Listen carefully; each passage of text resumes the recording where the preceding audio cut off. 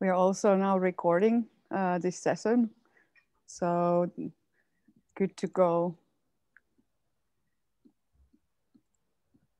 I hope you all have your teas and coffees ready by your side. And I'm just doing a little sound check. Can you hear the birds singing behind me, or is it quite silent? Yes, we can. Okay. So this one, I think there's some dogs as well. So yeah, bit of a jungle. Great.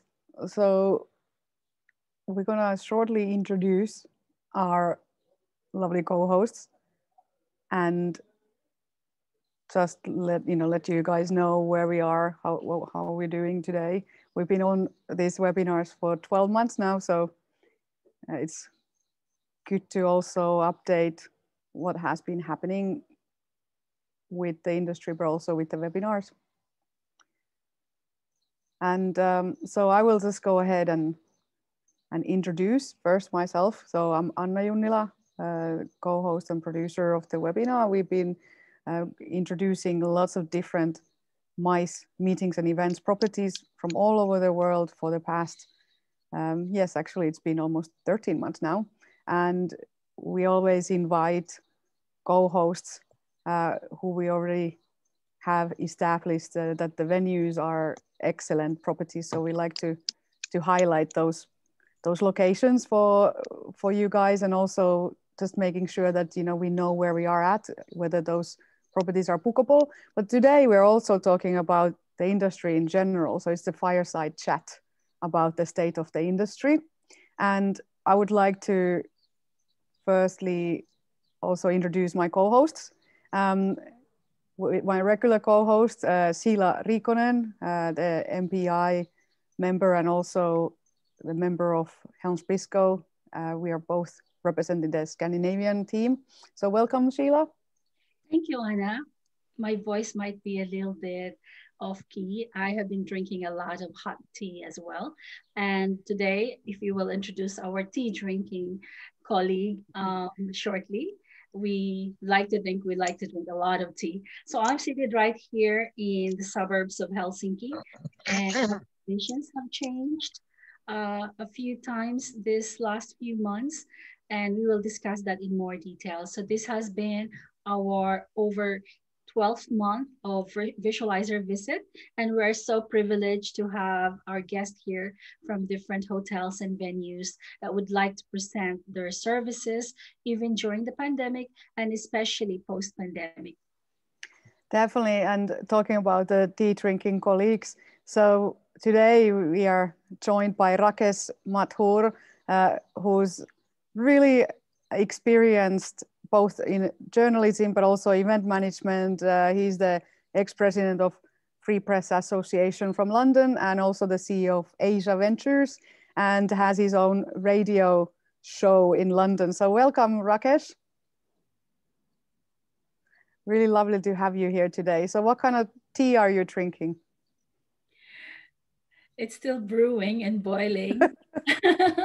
Yes, I heard, the kettle go on, but now I think maybe we're in the middle of exactly, making sure that the tea is right. Rakesh is tuning in from London. He also lives in a spectacular location right next to one of our favorite venues, which is the Institute of Engineering and Technology. So, and also the Tower Bridge. So his location where he tunes in is something that we would also like to do a site visit for, because it's actually a venue as well. So Rakesh, could you tell us a little bit about where you are located in London, and how are you today? Yeah, a little bit of housekeeping. First, we can unmute ourselves. Then we should be able to also put in the chat our comments. And anytime during this live stream, we are welcoming guests from all around the world, and you may write your chat messages in English. So hi, Rakesh. Hi. So are you recording it? I don't see many participants, so maybe later on people can run it. That's right. So we have participants tuning in as they wish. Sometimes they arrive a little bit later, and we are recording this session, so it will be distributed to around 3,000 event professionals, but also when we post it on our channels, later on, our colleagues are able to view it. So, but for today, as we are recording the session, we like to introduce ourselves. So those that maybe are looking at this months later, you also know what we're talking about. So it's really about the state of the industry. And that's why I was just highlighting about your background, how experienced also you are with the events industry, and also that you are located in a beautiful venue in London. So tell us. We were lucky that you came over and you saw it. Things have changed now because the pandemic gave us opportunity to refurbish it. So it looks beautiful, our great chamber. And already there are bookings for marriages there, but it's the rules which are changing now. From yesterday, there can be 30 people who can assemble indoors. And from 17th May, we can organize bigger events, but half of the capacity is still social distancing has to be maintained. So, but things will improve, I'm sure, in 6 months' time or 7 months' time. Yeah. So, yes, we're looking forward to that. Yeah. And so, a lot of events are planned in London. Yes. So like Conflex will be there in September, and there are many other events. So where I'm living is Charter House. It's a 900-year-old building. It started 900 years ago, but of course, every decade improvements were made. Like last month, improvements were made. And it was heavily bombed during the war. So half of it had to be rebuilt, but rebuilt in this old style. So it's a historical place of much interest, but it's a residence place too. I'm among 40 other people who live here, and there are 20 more private tenants and some staff members. So it's a big complex, and it's about 7 acres. I don't know how many in kilometers, how many meters it is. So, and we have a lot of events here, our domestic events and the venues hired by the others. And it started as a religious organization, monastery, which was Carthusian monastery. But Henry VIII took it over, and then it made it irreligious. It's nothing to do with religion, though there is a chapel there. So in chapel, we have very good intimate music concerts, which is amazing. So sometimes we get choir also. But our main attraction is the main great hall. It has a capacity of 50 or so, but we have got events managers. So I can pass your details on to him, and he can send you. Or look at the website, Charter House, thecharterhouse.org.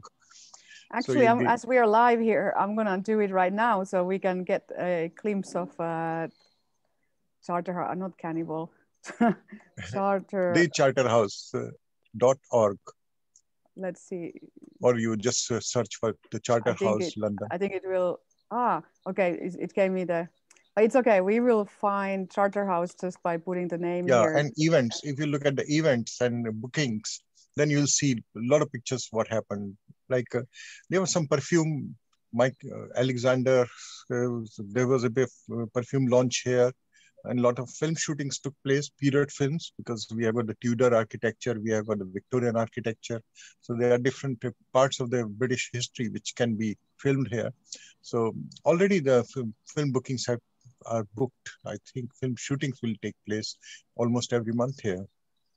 That's an exciting location. Then at the same time, I mean, talking about the COVID restrictions. So you said that did you say 30 people can already congregate together?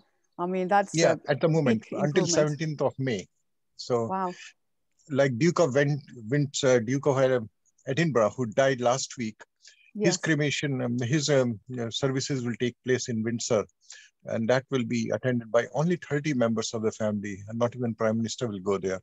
Oh, yes. I mean, that's another sad incidences that for this week that we have heard. Also, I mean, he was 99 years old. So that's a respectable age. And I mean, he had a good life. So, but it's really something different now when you can't have the whole royal ceremony around it due to the restrictions. Oh, yeah, and he was very good. I attended several of his events. One he did on interfaith in Windsor Castle.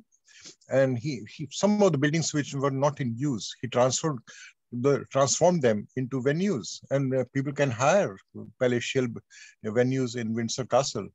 And of course, at the moment, people can do bookings in the outdoors. So outdoor, you can have a lot of people outdoors, Yes. up to 5,000 people in Windsor Castle grounds. Well, that's what we were actually interested in talking about today, is that as the events are going live and you're also living in the middle of a venue, that you will see that firsthand how things are improving. That what kind of restrictions do they have? I mean, for example, for the entry to Charterhouse, what people have Charter to do? House, you have to have booking because because of its historical nature and it's a part of the royal property.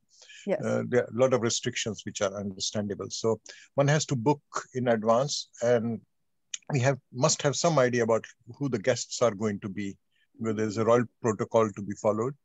But the gardens are rented out as well. We've got 6 gardens for small meetings and cocktail parties, and there are some very nice hotels nearby where people can stay. Malmaison is just next door, so hopefully it will also open soon. Yes, definitely. Well, I mean, there's a beautiful garden, and of course, it's nice that there's a limited number of people viewing the places. So when it's at its busiest, how does it feel like, living upstairs and then seeing all the people around the gardens? Oh, it's amazing. During the lockdown, we had to take away food. So I was sitting in the garden and next to the pond, and until last month, there were daffodils and magnolia. And now we have got wonderful tropical flowers, some Japanese flowers also. So it's always colorful here, and they keep on changing, the seasonal flowers here. So it's wonderful. Yeah. You have seen it.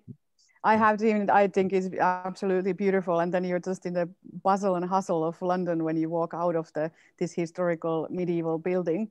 So, it's that contrast as well. But then at the same time, you take a fresh air, you breathe in fresh air as you come in, and you don't see anybody for dozens of feet, as long as your eyes go. So it's very good. Definitely. And I look forward to visiting again now when the restrictions are lifting. I mean, we just read about some of the entry requirements, because I'm actually in one of the locations right now that it's a good example of what it takes to go somewhere else. I mean, there's no recommendation to obviously travel at the moment, but I'm taking a remote work stay, so staycationing. Where are you in Canary? So I'm in Canary Islands in Tenerife, so for about a month, and I had to take 2 COVID tests within 48 hours. So basically, leaving from Finland, 48-hour test, so to show in negative, and then again to get to Canary Islands so that it stays within that time period of 48 hours. And then there's also registrations, so you need to really also go through a formal procedure with the country, and with the Spanish mainland visitors were not allowed to actually travel to Canary Islands during Easter. So it was only from specific countries in Europe. So it is very restricted at the same time. And in England too, if you come here, you have to be in quarantine for 10 days, which is a drag. Exactly. But I think Prince Harry is getting an exception. He's having quarantine, but not for 10 days. Really? So he'll be able to attend his grandfather's. But maybe he had also if you're taking a test and it's negative, then you're not having to be guaranteed that long. So there are some exceptions. I mean, it just requires a lot of testing, basically. But again, the Charter House, all of us have been vaccinated twice. So we got 2 vaccinations already. But they say that there's a South African variant, which is coming now to London. So this may not work, these 2 vaccinations. So we need to have a kind of buffer vaccination, 3rd one, which will be in September. Yes. But as far as the traveling is concerned, IATA, they are starting a pass. I think it will be launched this month later on, next week or something. And it will be IATA travel pass. And you give all your details of your vaccination or your testing, everything in that. So, and it will be both electronic as well as part of your, paper pass. So IATA, if you contact them, they will give you more, but there will be proper launch. So they will announce all the facilities they are giving. And Yes, it's already honored by the airlines, Singapore Airlines, and all the Asian airlines at least, because in Vietnam there's hardly any case of that's COVID. right. There are safer countries that I was looking at the list just now, included Thailand, Singapore, China mainland. Also, they had Australia, New Zealand, as we know. And in Europe, they are listing Iceland. I know Finland is one of the 4, I think, safer countries basically in the bottom of the risk countries.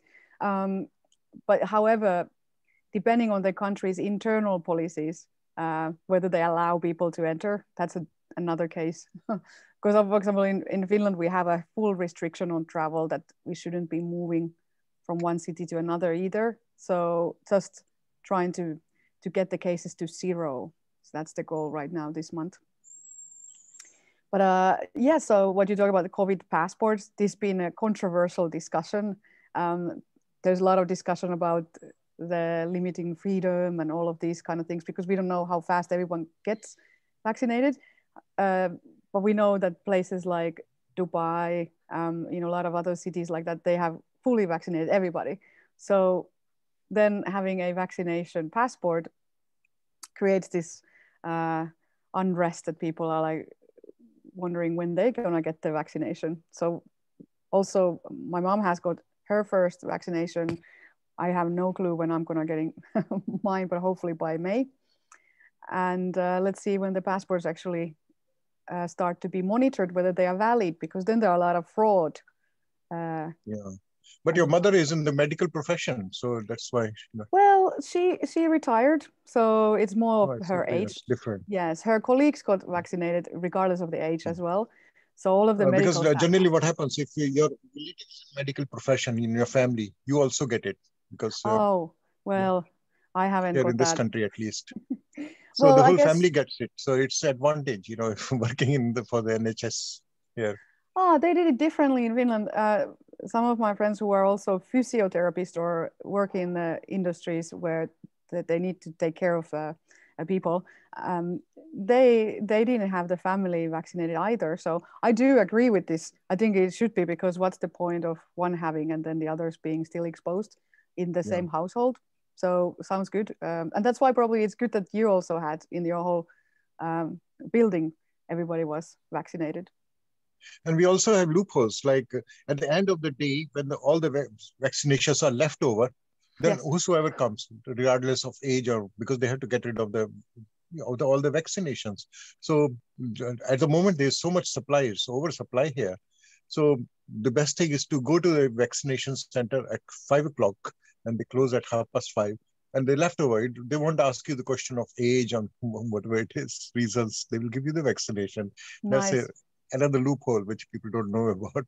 So yeah, I heard about this, and again, my partner is from Netherlands, so some of his friends were telling this that there is this chance of getting the leftovers. So, but I haven't heard anyone speaking about it in Scandinavia. I'm sure it happens there too. Well, we are all just waiting for our turns, basically. They don't advertise it, otherwise there will be long queues outside. So, but the only thing is, it's locally. If you are living locally in that area, and you just go there, take your chance, and a lot of my friends got it, here, and they are only 35-year-old or something. Wow. Well, let's see. I might do that next time. I'll try if that is possible. But I don't know what vaccination you have, but we have got oversupply because we have our own production, also Oxford one, which is much debated. So there's a lot of controversy about it too. Yes, the AstraZeneca and versus the other ones. Yeah, the French people said that anybody over 60 should not get it, and now they say anyone under 35 should not get this one. So they can't make up their mind. So no, I think Britain has a better record than European Union as far as the vaccination is concerned. So exactly, I heard some really good news from UK as well in terms of experimenting with events like Netherlands has done so far. I think this is a good way of opening our industry as well, that people are giving these monitoring devices. So before they enter any event, they basically receive a little, I would say, tracker, and it will show where they move and who they meet. And then after the events, they are now testing contamination. So there was, for example, one event in Netherlands that they tested for 3,000 people, and so far only 5 got infected. So the ratio that they were able to and in outdoor, you don't have minimum chances, minus -0, -1 chance to get it outdoor. That's why in England you don't have to wear mask outdoor. It's but in Italy you have to wear mask outdoor, indoor, everywhere. Yeah. But yes, also in Spain and here where I am, everybody has to wear masks when they are walking by the sea, or whether they're on the beach, or whether they're anywhere outdoors, on the mountain. Even there's no people, they still have to wear it, because otherwise there's a penalty. No, it's ridiculous because it doesn't travel. You know, it's had the gravitation thing, so the virus goes down in open air faster than, and then. I think it's a good, good kind of way of maybe making sure that everybody remembers to wear it, even when it gets maybe riskier, like indoors. So maybe this is a way of customize, like making people to get into the routine. It could be. It's difficult to have conference with the mask on because you can't hear it. Even the microphone doesn't pick up sound properly. And if there are many foreigners in the room, so you can't understand each other. But yeah, no, that is one of the obstacles. Also, one thing is that it's actually relatively hard to breathe, especially when it's warmer weather, with the mask on. I mean, colder weather, it's nice. Like, I like in Finland when we have to wear masks when it's -10 or -20, it kind of warms your face as well. But then when it's warm, it's the opposite effect, sweating. Yeah, well, in India, there's a big problem because you sweat so much, and with the mask, it's very difficult. Oh, but then it's not safe even because it's So some of the countries like Peru and Brazil and India, it's the worst case of scenario at the moment. Definitely. Yeah, that's the thing. Again, it's important to tailor the situation to specific countries and have different types of masks as well. Like, I have one mask for flying, which is completely different. I don't wear it every day, but it is a full on. Also. Yeah, exactly. It's full on. It has more space inside as well, so easier to breathe. Yeah, some people wear 2 masks and extra careful. Yes, I mean, I guess it depends on the quality of the first one. So then, yeah, but even the outdoor, I don't know if you can have a marquee. Will it be considered as outdoor or indoor if you're going to marquee? Fair enough. I mean, it's again the airflow. That's why a lot of the hotels had to change their air conditioning, or venues had to change their air conditioning and the filters, because you know, even if you have lots of doors and windows and they're all open, but if their air conditioning still keeps the air underneath the marquees, it wouldn't be as safe. Yeah, so they have to come out with some solution about it. So outdoor, because in England you can organize things outdoor, but it rains so much here. So fair enough. So then it drops on you. Yeah. So under the umbrella, will it be indoor if you are talking to another person under an umbrella? I know you can keep social distance under an umbrella. But, so, yeah, that's not the details safest. have to be discussed. You know. But the English are, by and large, they follow rules strictly. Yeah. So yeah, not like Italians and Spaniards. That's why they have got rules about wearing mask outdoor. Yeah, I think so. Exactly. That's how I felt as well. And in Germany, same thing. People wear masks. They're very particular about the 1.5 meter distance as well. Yeah. They tell you immediately if somebody's violating the distance. So it feels safer when you're in a country where everybody follows the rules, though. But there was a joke about European Union.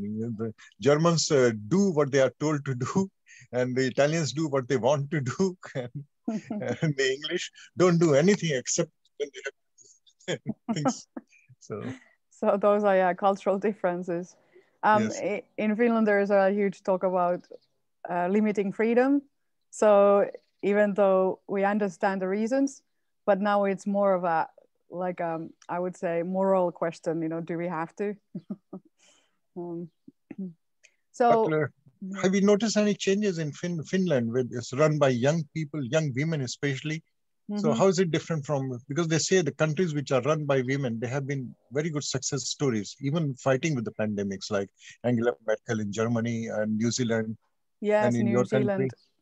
Yeah, well, definitely I've been following closely for the New Zealand being so successful with that. Well, I think we have a controversy around this topic because yes, there's 4 30-year-old women, very capable and all of that. However, because they're also quite cautious, quite careful, I have seen a lot of discussions where we would wish a bit more, I would say, direct and harsh decisions, a bit more faster decisions, because there's a lot of discussion around what should be done, and it takes a long time to make decisions at the moment. And then people don't really know what's going to happen. There's no clear communication on the steps, how we are going to manage the situation next month, or are we going to open restaurants, for example. They've been closed all month this month. They were closed last month basically. And then I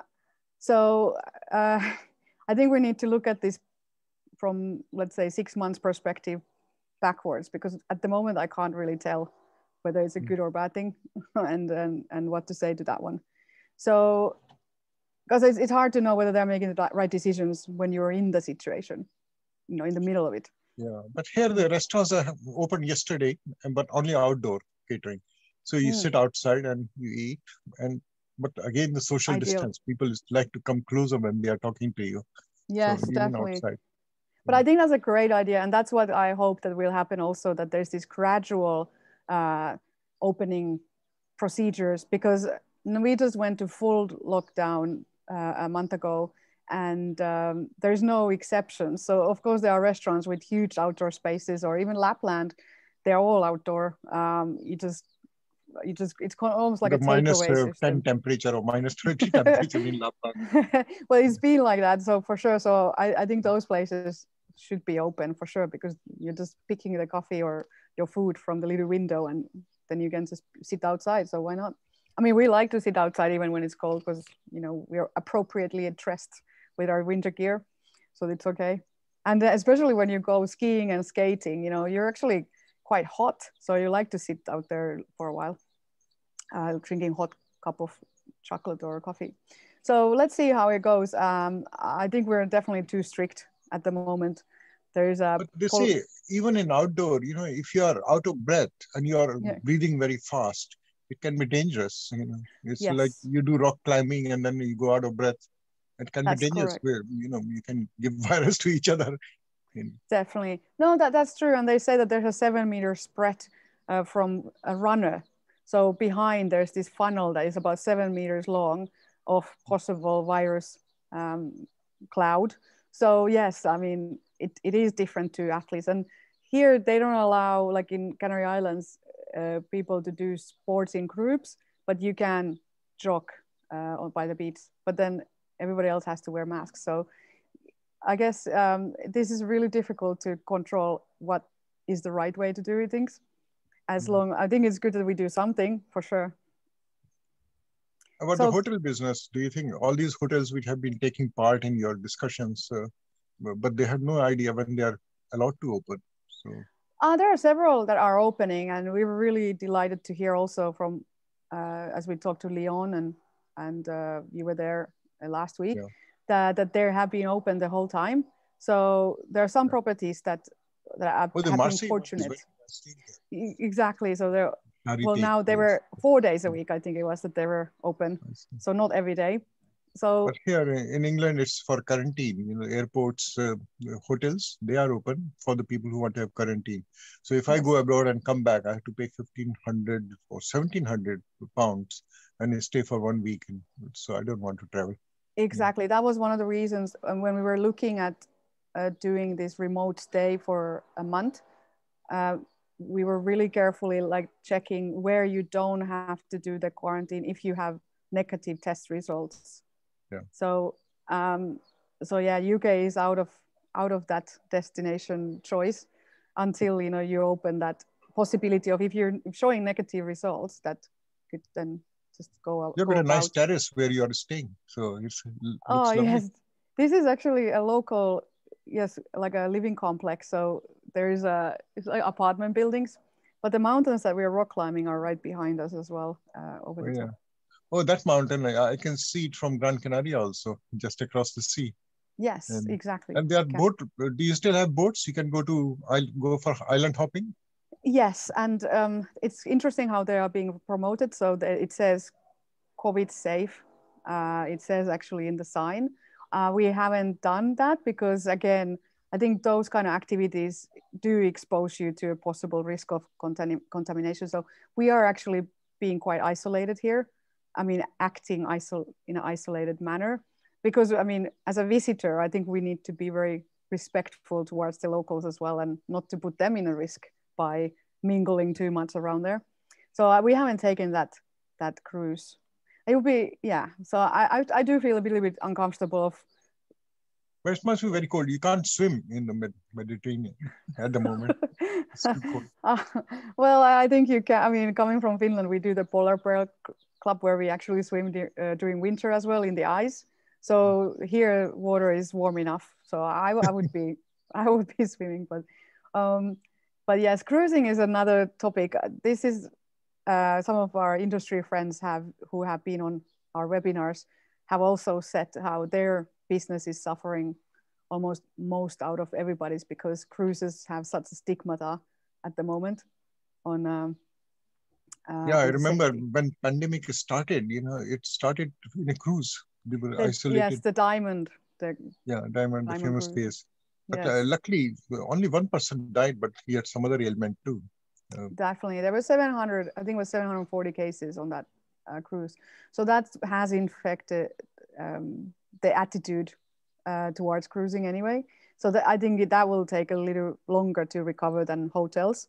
But of course, there are new technology around. One of my friends in USA works for a robotics company, and they have literally these robots going around spaces like venues and convention centers and airports, spraying the disinfectant and continuously cleaning the areas. So these are also on cruise lines.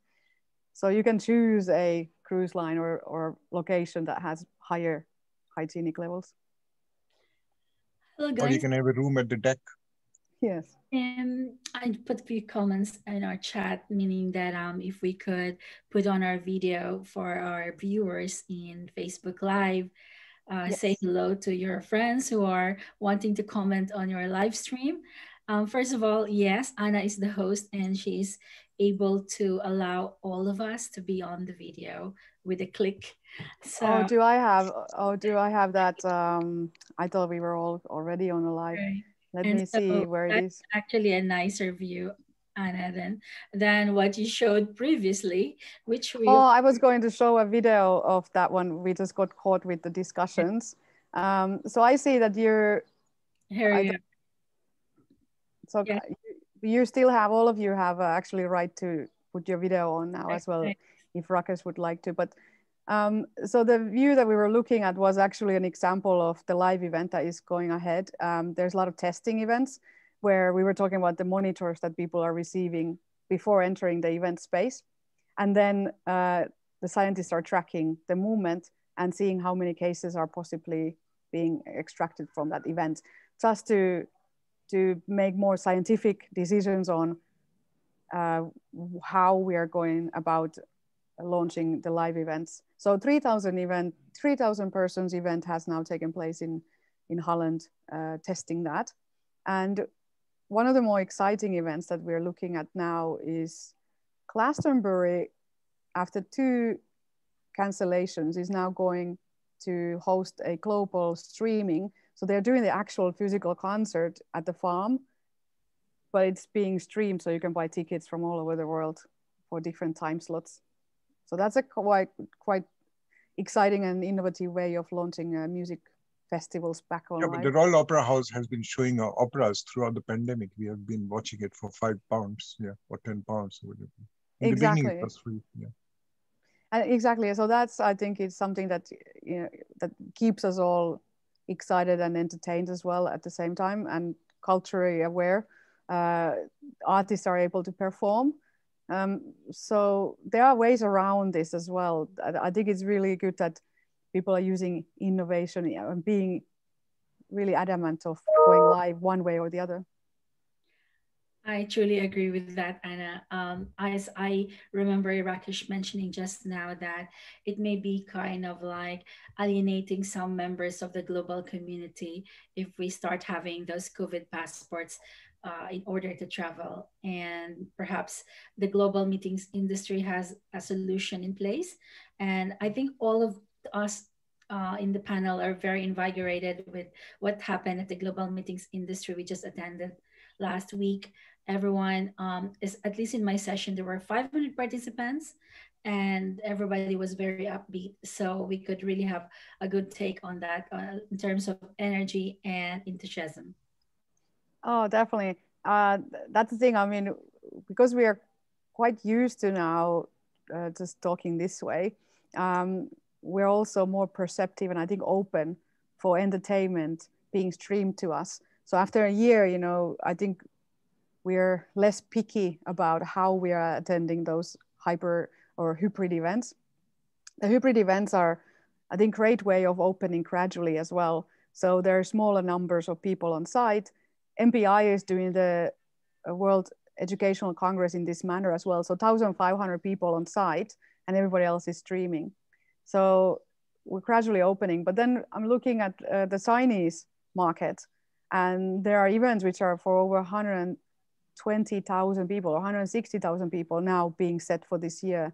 Well, we'll see how it goes like. But on their website, there is no instructions yet about COVID, but just about the live event as it's been. So I'm curious about how the protocol will work, you know, to get to live event there as well when it's Yeah, such a huge ITB size. also just concluded in Berlin. ITB, it was a big success this year because they had more participants by streaming. Yeah, Exactly. and they had very good debates about it. It can be seen until the end of May, I think.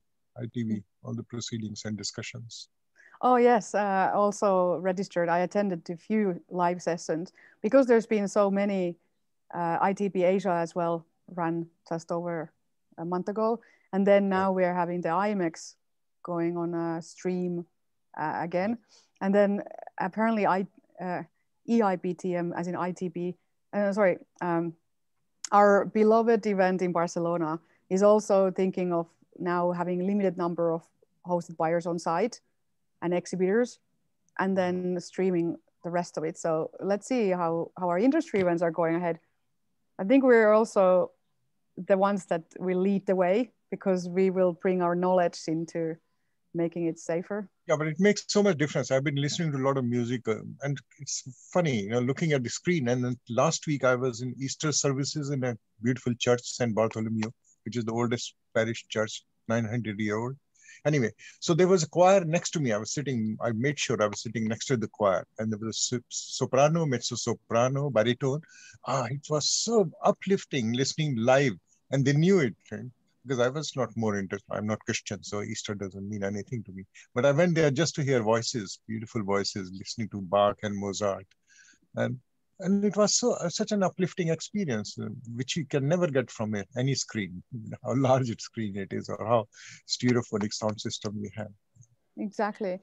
And again, smaller, more intimate events as such.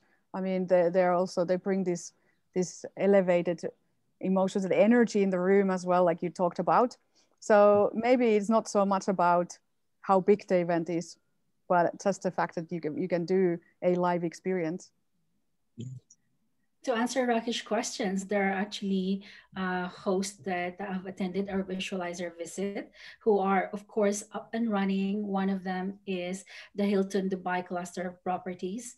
Our very own Socorro, who had showed us three beautiful properties of Hilton, started to promote the expo already and has not stopped promoting it since it's still happening in October 2020 in Dubai.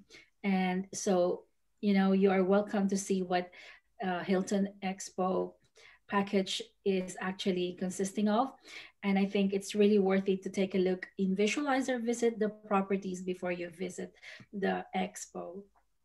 Exactly. That's one way of also getting acquainted with where you will be staying, the accommodation, and all of the other details. And because we have the COVID details also in the venue presentations, they're online links that you can also share with all the attendees, it's easier to also, I guess, feel safer because you know that the hotel itself has taken consideration on the safety of all the guests. And all of the venues that we have presented have this very clearly communicated on their presentation. And sometimes there is a tendency that technology can be expensive for event organizers. What do you think of that, Anna and Rakesh? Do you find that technology such as that involved in staging a hybrid event can sometimes be even more expensive than face-to-face? Yeah, but it's getting cost effective also. As there's more demand, there will be more manufacturing and more competition. So the cost is bound to come down. So I always believe optimistic about it. And it's a big playground. So there's a place for everything. The place for electronic gadgets, place for face-to-face meetings in a limited way, whatever it is. So if you have got a lot of choices, then the cost will come down, I'm sure. We have noticed this already with the technology that we mobilized. For example, I mean, Visualizer is free for venues and also for the meeting planners. The technology that we use for presenting virtual site visits. And also when we do the hybrid meetings, because there's more studios being built in venues that we talk to. Initially, I remember the prices being somewhere like 8,000 a day. And now you can get it for a couple thousand, the studio space. So definitely the prices are coming down fast. Yes. And the telephones, mobile phones are so effective nowadays. Like I am talking to you on my mobile phone, and it's as good as having a professional equipment. So yeah, definitely. Before and we are. Yeah, our hotel guests from last week, they presented the very beautiful solutions from Intercontinental IHG in south of France, and most of their properties have a studio where you can live stream the events, and they are not just any off the shelf studio. They're set up, they're well equipped, they have the right resources and talent, and so it's ready to go for your events live. And we have those visualizer visit that can illustrate how the studio would work. And of course, we can always invite the guests to come back and present to your clients those studios for hybrid events. And when talking about those studios as well, what's beneficial is that now the technician is on site. Another feature that used to cost a lot when you're organizing streaming for your event was that you needed to have the whole, staff around it, or unless you're doing the Facebook or the mobile phone streaming only. But then now they are also part of the venues. I would say the regular staff or know-how that you receive, because they are also upskilling themselves. So there's a lot of benefits out of this digitalization, I would say, that we are going through right now. What I really find significant, Anna, is the degree of dynamism in the presentations of the hotels. Like in the summer last year, I saw that Hilton pages does not have, the brands that they work with. And the last presentation we had with Hilton had a lot of information and videos related to their partnerships during the hygienic protocol and COVID coping times. And so therefore, I feel that with the same link that I give to my clients, I can already experience what's the latest in terms of hygienic protocol and social distancing updates just from the visualizer visit. And we don't need even our sales executive to give us 45 minutes. We can just go to the link because they are updating it. Definitely. We had the insurance companies also being listed there that they work with. So I mean, and I do like this development in our industry, that we're more proud of who we work with. And also when we work with hotels, it's a compilation of different suppliers that we always bring in. So it's good to know also in that search stage, or in the qualifying stage, who those partners are, so that there is this very clear communication. And I like this kind of widening and more being open to telling us, this is our group, these are our partners and the companies around it. I agree. It does give a measure of confidence and trust, which we all need at these times. Don't you think so? Oh, definitely. It all starts from a knowledge of the proficiency and the ability of those that we work with, that they're well informed. And I think, it's been revelation also for us doing these webinars that we get to discuss, with individuals who have gone through rigorous training and learning experiences about, and also testing different types of event setups and so that we can also make educated decisions. But talking about that, I think it's great that we're also experimenting with live events in different formats so that we can all know that which way is ideal for us to then enjoy those live events. And with that in mind, Anna, I think you and I are working on an event for at least minimum face-to-face 200 people right here in Finland. So we can maybe walk through our audience in the future or soon on how we take these things step by step. And also for the benefit of Rakesh and all their audience there, we have a calendar of venues and hosts for the hotels that will come and see us during the next few weeks. And I think very excitingly on Thursday, Anna, please let us know what's up for our guests next week, or rather this week, this Thursday. Yes, this week we are doing a site visit again. This time we are looking at the Scandinavian properties because, well, we're leading up to having a host the week later. So I would say that this week we talk more about the state of the industry and technologies that we have in use. And then next week we move on to having a French speaking session on the beautiful intercontinentals in France. And then we have Janne Enberg from Clarion hosting a session for us, just showing, again, talking about hybrid events and how the hotel itself has equipped itself for the events that, I would say the current needs of event planners. That's what we're covering. And also we're giving updated information on regional openings. So that's one thing that you get each week, is that you get to know how these hotels are opening. So we are actually now located in 3 cities, world capitals, in fact. Of course, Helsinki isn't quite yet in the league of world capital, but London is. So to summarize, what is the situation right now in Helsinki, in Spain, and in London? Maybe I can start with Helsinki. Tomorrow we will start our face-to-face learning in the secondary school. So my daughter is going to school tomorrow after maybe, was it 4 months of lockdown? And I think that the government is lifting the restrictions on a number of places.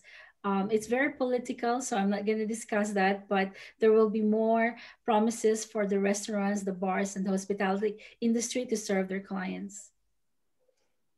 Excellent. That's really good news then. After 4 months, your daughter must be excited to get to see the teachers. Yeah. London, the schools opened last week, and parents were delighted because it was quite demanding to have children around all the time, demanding children. So it's such a relief for parents. It's a new life of a pandemic now. So, and that's quite good. And it's wonderful because we have got a couple of schools near our property. And it's great to see children playing in the grounds again. And then the noise they make, and it's so exhilarating. It's full of life now. It's things are changing slowly in London, but it's a very optimistic way. And our rate is going down, so that's quite good. It means from 17th, from the June onwards, we'll have normal life. And we used to eat outside in the garden, and now we have got wonderful dining room. Have you seen it, Anna? Our dining room with the chandeliers. Yes, I do remember. I also remember some of your friends playing the board games there, but the actual architecture of it, the feature of the ceiling and everything, it's gorgeous. Yeah, it's Anglo-Gothic. So, and we started eating together from yesterday onwards, and it's such a wonderful experience going back there, eating under chandeliers and being served, with the 3 waiters coming and serving you. So it's a wonderful experience to eat out inside, indoor. So life is coming back, normal life, slowly, but it's nicely. And then you appreciate things now. That's the thing. I think our appreciation has definitely increased throughout the situation. And now, smaller things also matter, like meeting the people that we haven't been able to see for a long time. But we can't hug. I won't be able to hug you, any of you. So Exactly. I mean, that's yeah. the thing. It's just, I mean, how fortunate have you been before? Because we were able to. I mean, that's how it makes you feel, really. Um, so, I mean, what I'm looking at on the Spain, I mean, they have the groups are still limited to four people indoors and 6 people outdoors. So it's still very restricted. The bars and cafes, they close at 11 in the evening in mainland, but actually in Tenerife it's 10 o'clock. So everything closes at 10 o'clock. So then you need to move indoors. And then also, I don't really know about the schools at the moment, because again, I'm only doing a remote work stay. So I haven't really talked to anyone about this. But I mean, the restrictions are very high, because we know that in Spain and Italy, both are high risk areas still in Europe. So, but Yeah, in I was terms in of, trade show. Before the lockdown started, I was in Madrid for some trade show. And it oh, was you a were, scary situation at that time. So luckily I escaped from 2 places, Venice and Madrid. And then the oh, lockdown started a week later. So, but so I was in isolation for a week or so when I came back. So nothing so you happened. were there. We actually happened to take the last flight from Croatia before the lockdown. So just like, I would have said that if we would have had that flight, we probably would have stayed in Croatia for about a month and a half at least, isolated. But then spent 4 months in Germany in complete isolation and lockdown. So, so yeah, so But you were in a nice place. You were bubbling with somebody you love, and then you were by the nature, Dusseldorf with the Rhine River. yes, yeah, definitely in the Ratingen area. It's all, And think of the people who were stuck in the one-room apartment and they could just go to the balcony. But they created a lot of things. They created orchestras and and choir from their oh, balconies, with the oh, that was neighbors. beautiful to see. Like, you saw a lot of scenes like that in, especially from Spain and Italy as well. And I like the teddy bear, this trend that everybody was putting their soft animals on the windows and messages, and there's some remote. I mean, I guess there's some construction work there, but yes. And now So you know the importance of communication. It's very important. So yes, so yeah, I think we've become maybe more mindful, maybe more thoughtful, hopefully, out of this experience. and the BBC was showing a lot of travel programs. So though we are not able to travel, but looking at those programs, realized that, oh, wonderful, we have been there, but we missed that. So next time we'll make it up. So now I have bought a lot of travel books. There's a writer called Jen Morris who has written about various cities, Venice, and it's amazing what she has written. So Ah, would you like to write a travel book as well? Have you thought about doing something writer, like that? yeah, maybe we can do that. Yeah, I have to find. I know a few writers here and there. There's a very good writer of Indian origin, Piku Iyer, but he lives in Japan and he believes in minimalism. But he goes all over the world writing travel books. So it's very good, but very meditative. His approach is different. It's more a spiritual I quest. wonder if they've been looking back on their travels and writing books in a hindsight now, when they haven't been able to travel somewhere, and or whether they have now maybe written more about their own location where they live. Yeah, and the other aspect which I find fascinating in Pico Ayer's writing is the inward journey. When you go outdoor, it helps you to look inside also. And during pandemic, you have taken a lot of inner journeys now. So when you go outside, how you look outdoor situations, how you see the location now, when you feel you're enriched yourself inside. So so these kind of spiritual things have emerged also, from some of the books, some of the latest writings. So Definitely, and sharing those kind of emotions. I mean, we are noticing. I think we're more aware of things around us and people around us as well, because life is not as fast paced and moving to different destinations. But it is interesting to notice how your location and how your movement influences on your thoughts, like you just said, very heavily. yeah, like the question you asked last time from that guy who was presenting Marseille. You asked about the church. He said, "Oh, that's our church, Notre Dame, who is guarding us in Marseille." These Yes. are important things. So, Definitely. I mean, And also, I mean, there are so many things that I've noticed, like on the same street where I live, that I didn't necessarily pick up on, because now when walking the same street almost every day, pay more attention to it instead of thinking about the next destination where to travel. Yeah. Oh yeah, if you are able to go to Lanzarote, which is next door, not very far from you, Yes. so you'll see you believe in spirituality, because half of the island is full of lava. And the houses were made within lava structures, some of the architecture. There was Enric Manik, who was local architect.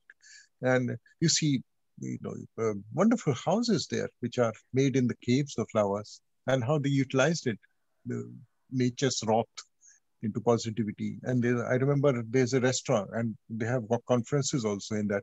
It's a tunnel made with the lava. I have actually been there, but it was over 14 years ago, in that exact location you're talking about.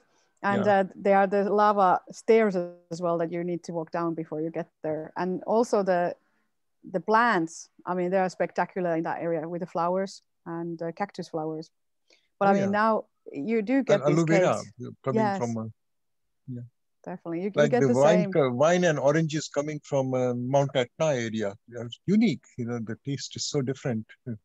And you get red oranges, with the red juice oranges only in the Etna area and nowhere else in the world. So yes, these are, well, the terrace or the scenery, it changes into almost like marsh-like territory. And if you think about, we are trying to inhabit marsh, well, we can practice here for sure. I'm just going to comment how amazing Anna looks today in terms of her continence and beauty. It's amazing that how much sunshine and good exercise can really do for us during these COVID times. And I noticed actually the trend in Espoo, there is a hotel opening that's related to an office space with a hotel inside. And I think that's where actually the Visualizer Visit office is located. And it's like something to look forward to in the future, what's going to happen in this state of the industry, wherein most of us are going to be doing remote work, but at the same time we are welcoming face-to-face events. So Anna, let me just congratulate you on your dynamic beauty today. It's amazing, the view and the sunshine. And may I suggest you should stay there for a few more weeks. Thank you so much for your kind words. I mean, it's exactly what you mentioned. Internally, I do feel that as well, that the sun, change of scenery, I mean, does make a big difference in your well-being for sure. And like, this is why the travel, I mean, shouldn't be taken so, self-granted or so lightly, because it does bring you energy as well. And being fortunate, I do appreciate the fact that, not everybody can do this, but yes, summer is coming. It's around the corner. Luckily, everywhere. We had some of the best summers in Finland actually now, best summer months last year, and hopefully it's going to be the same. So returning into sun, I hope. And but in UK as well. I mean, I hope that summer will be similarly really warm. So today it's sunny, which is quite good, and I make sure I walk in the sun along the river Thames, which is not far from us. But I remember talking about nature. There's a very good hotel which belongs to the Virgin Hotel Group, and it's in New Forest in England. And it's amazing. You come out of the hotel and you've got the horses running, eating acorn, and it's a wonderful. It's old castle which was built by some mine owner 150 years ago. It's converted into luxury boutique hotel. So what's checking these kind of places? Yeah. We look forward to have some of those beautiful destinations in Visualizer Visit, Rakesh. Hopefully you are going to be available for us to show those beautiful sites that we haven't explored yet. We have a really big portfolio in London and in the UK, as well as in Scotland. It's more than hotels. I look for the unusual venues, historical venues, and I'm lucky to live in one of them. But, it's always something different I look for. Maybe hotels one can find anywhere, but it's unusual venues for meetings and conferences and how you connect with the nature. So that's important for me. completely agree on the unusual aspects and also the storytelling, because when you know that there's history behind it, and also you can incorporate that to your events and let your, well, the delegates, your attendees also enjoy that history. It is something, you know, completely different to a new and modern places. But then, I mean, Yeah. you have some like Zaha Hadid, as we have explored those architectural wonders. Even the modern buildings can be giving you that Yeah, unique like experience. Gary designed a Rioja hotel in Spain, mainland. So, and that's amazing experience because he was inspired by boats. And he's got a big museum outside Paris, which is amazing museum worth seeing. Anyway, so his hotels are, and of course, the hotel we stayed in. You remember Zaha Hadid, Oh Madrid? yes, the What was it? art, I think. Puerto de America or something, no? Yes, Hotel America, that's the one. And And we had every adventure. We got stuck on top floor somewhere. We were suspended from this top floor. but yes, I mean, and every single floor looks completely different, and outside it looked different as well with the colors of the Oh, so buildings. Jean Nouvel's, yeah. So his architecture, but he didn't want to design each floor. So he gave chance to world's best architects to design each floor. So I was Mm, staying in Zaha Hadid, but there were Norman Foster floor and other Renzo Piano floor and things like that.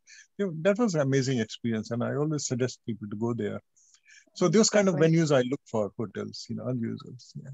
Yes, But and we look forward to also showcasing some of them, and hopefully together we can discuss. So we'll bring a visualizer, uh, 3D tour around these properties that we talked about on our later webinars, for sure. yeah, It's we good can to invite hear. their events manager or somebody who can talk about their That properties. definitely, definitely. I mean, you just gave a really good idea about that one. So we will approach and Those days it was, I think, Hotels, Silken Group of hotels that they belonged to, but now they have sold it to somebody else, Puerto America. we will track who maybe in its NH Yeah, or the name is the HS. same, Puerto America. I asked about when I was in Madrid a few months ago. I asked them, but we Ah, didn't yes, go there's there. still. Well, that's a place to go to. So that's a good travel tip as well for when the borders are opening. And so we return on that venue as well. And hopefully you will be joining our session when we represent it together with the co-host from uh, from the hotel itself. And I mean, these are unusual venues for sure that we like to showcase some of the best known secrets, Yeah, as we say. and the stories you connect. I remember when I was in Venice last year, and we went to the Doge's Palace, Mm, Palazzo Doge. And then there in the museum, we saw one section, Bassano, that he was making musical instruments. And I realized half of his members of the family were invited by King Henry VIII in the Tudor period to make musical instruments for his court. So, mm. so the connection with the Charter House, and he was given place in Charter House to stay and create those musical instruments. So the connection with the, you know, the Palazzo, the most famous Venice Exactly. museum, and our Charter House was established. So those kind of stories are very interesting. Like I was talking about Venice, you know, apart from Venice, the Virgin Hotel Group, which belonged to a mine owner, and he Yes. wanted to make it as a Cordoba, you know, Spanish town of Moorish Oh, architecture. So yes. he recreated the hall in the Cordoba Moorish style. So those kind of connections we can always explore in unusual venues. So I think Exactly. delegates like look for these things. So, okay, they need their comfort, they need their familiar furniture, but they also want to see something new as well. I think so too, and to highlight those there, and I do like they're also catering to really bring the story out. You know, talking with the food, you can also talk about the history behind the venue, and tell about the produce and the history in that sense. So I think it's a The lot to do Italians with. do that. Baglioni Hotel, they Yes. have the Roman Oh, cuisine, that's things like that. fantastic. Definitely. Yeah. But you know this chain, Baglioni, they have Oh, always take definitely the stayed there. palazzo. Yes. Wonderful. I mean, we are returning on these properties again. So we're about Absolutely. to run out of time for this one. I mean, the conversation is flowing interestingly.